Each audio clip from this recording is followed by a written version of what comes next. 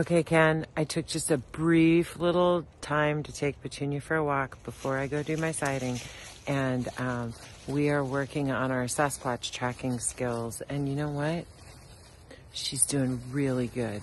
I'm going to send you a video.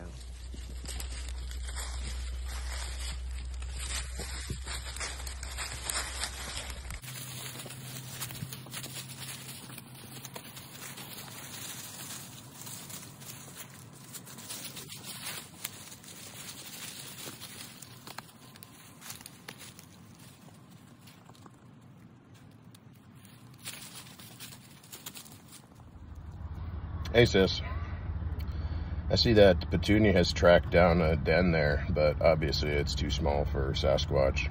And what it looks like is it's a gnome den.